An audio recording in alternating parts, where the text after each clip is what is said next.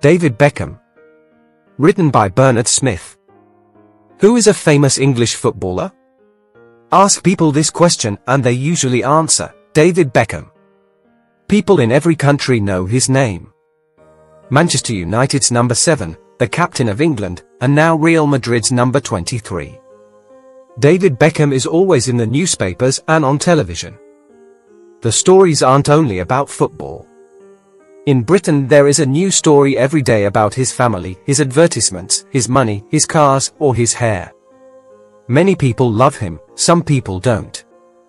But David Beckham is a very famous footballer. Good days and bad days. It is October 2001. England is playing Greece in the World Cup. The England fans are very quiet. They are unhappy because Greece is winning. The score is Greece 2, England 1. Suddenly the referee stops the game. England have a kick. The Greek players stand in front of their goal. A tall young England player takes the kick. The ball goes up and to the right. Then it goes down and to the left, and the ball is in the goal. The score is England 2, Greece 2. England are going to the World Cup finals.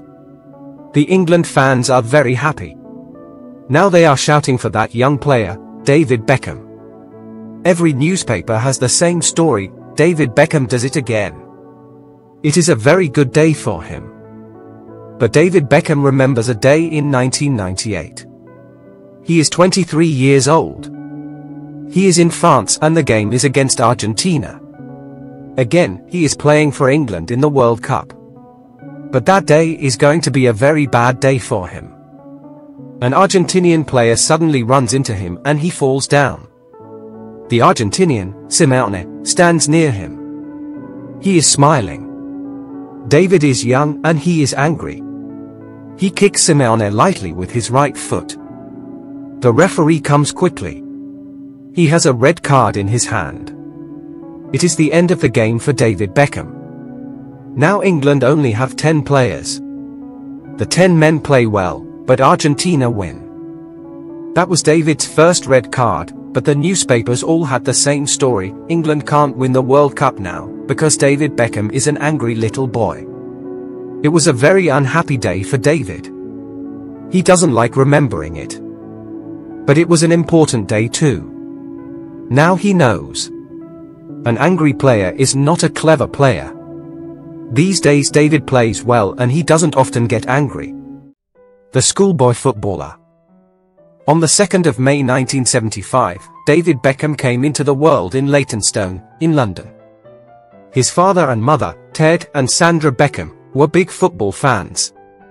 Every Christmas little David had a new football and a new football shirt from his father. It was always a Manchester United shirt. The family lived in London, but his father was a very big fan of the Reds. David wasn't very good at school. Schoolwork wasn't interesting or important to him. But he liked playing football. He played with a ball every weekend and every evening after school, usually with friends or with his father. His father played football too, and he was a good teacher. David was small and thin then, but his legs were strong. He liked running very quickly with the ball at his feet. He did long kicks and short kicks, again and again, every day. In 1986 he was 11 years old and he was a good little footballer. One day there was an advertisement on television for a competition. It was a football competition for schoolboys at the Bobby Charlton Football School. Can I try the competition? David asked his father. You're very young. His father said. The boys in this competition are usually big and strong, and 15 or 16 years old. But you can try. Why not? His father went with David to the football school. The people there smiled because David was small and thin. But then they started the competition, long kicks, short kicks, running with the ball. And David won. Then those people asked. Who is that boy? His name's David Beckham. David's father smiled. And one day he's going to play football for Manchester United and England. The red shirt with the number 7. David played football at school. He also played football for Chingford and Essex, places near his home. At 13 he went to a football school for boys at Manchester United. He went there every summer holiday. At 16 he stopped going to school, and 3 months later, in July 1991, a man from Manchester United came to Ted Beckham's house. Your son is a good young player. We'd like him for Manchester United, he said. At 16 years old, David was a boy player for Manchester United. In 1992 the boys won an important competition, and in September that year David played his first game for Manchester United against Brighton. He was 17. In the early years with Manchester United, David was young and he was sometimes angry. But after the red card in the game against Argentina, he stopped getting angry. Today newspapers and fans sometimes say bad things about him or about Victoria and his children. Then he gets angry. But not often in a game. In September 1996, David played for England for the first time. After that he played for his country many times, and in November 2000, in a friendly game against Italy, he was the new captain.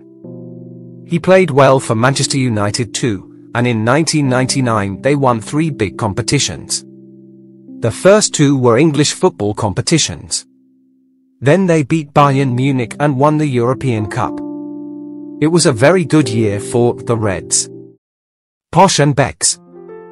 The year 1999 was very happy for David too. That year he married Victoria. In 1996 and 1997, the #1 girl singers in Britain were the Spice Girls. There were 5 of them. They sang and they danced. They were famous in many countries. One day some Manchester United players watched the Spice Girls on television. One of them said, "There's the girl for you, David. The girl with the yellow hair." "No," he said. "The dark girl with the long legs, that's the girl for me." And he was right. Her name was Victoria Adams, or Posh Spice. At about the same time, one of the Spice Girls had some cards with photos of footballers on them. She and Victoria looked at the cards.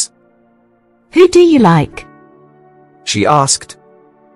Victoria looked at the pictures again. "This man," she said. "I like this man." Her friends remembered. It was a photo of David Beckham. One day Victoria went to a Manchester United game in London, and there was David Beckham. Later they talked, but David didn't say much to her. He wanted to be her friend, but she was very famous. He wasn't. He was only a footballer. A month later they talked again after a game in Manchester, and then he telephoned her. After that they were good friends, and after 6 months they were in love. But there was a problem. They often went away for their work.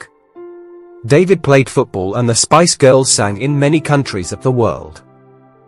One day Victoria said, "I'm sorry, but we're going to be away from Britain for a year. We're going to visit 30 countries."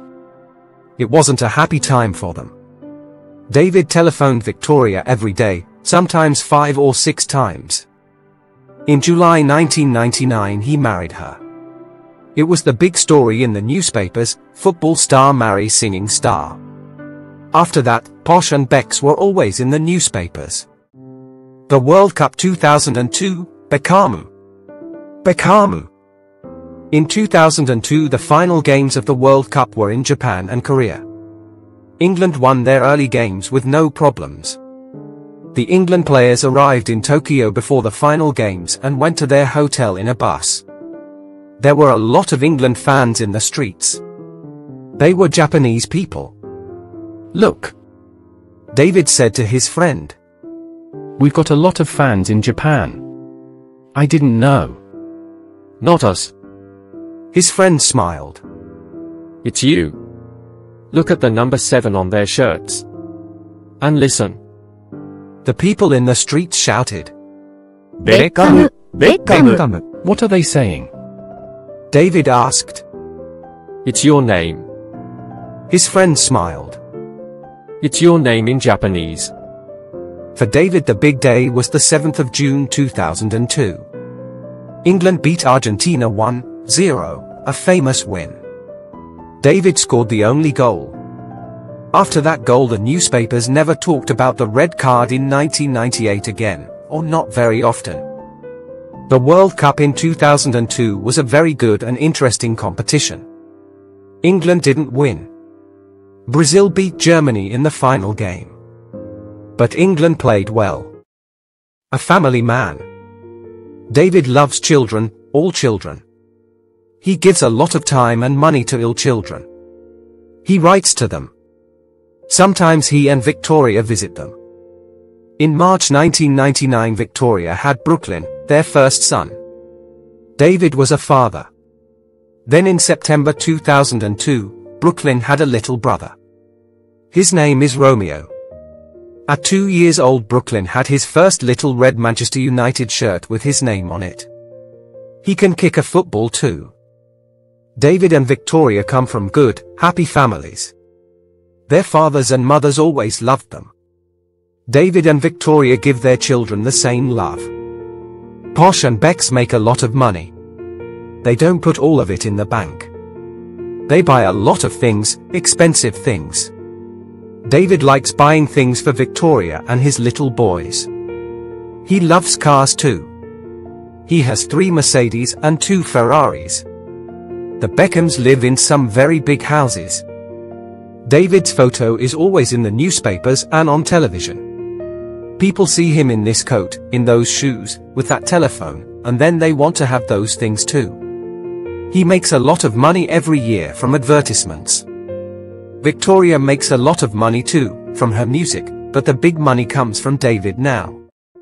Goodbye to the Reds. The year 2003 was a very important year for David Beckham. First, Manchester United won a big competition. Then, in the summer, there was a new story in every newspaper: Real Madrid buys Beckham for £25 million. After 12 years with Manchester United, David moved to Spain. His father was unhappy, but the move was good for David. Real Madrid and its players, Zidane, Ronaldo, Roberto Carlos, Raúl, Figo, are famous in every country in the world. Now David has a new white shirt for Real Madrid. He has a new number, 23. But he is the same David Beckham. People like reading about him, his family, his houses, his hair. Children in many countries know his name. They play football in his shirt. They want to be famous. They want to be David Beckham.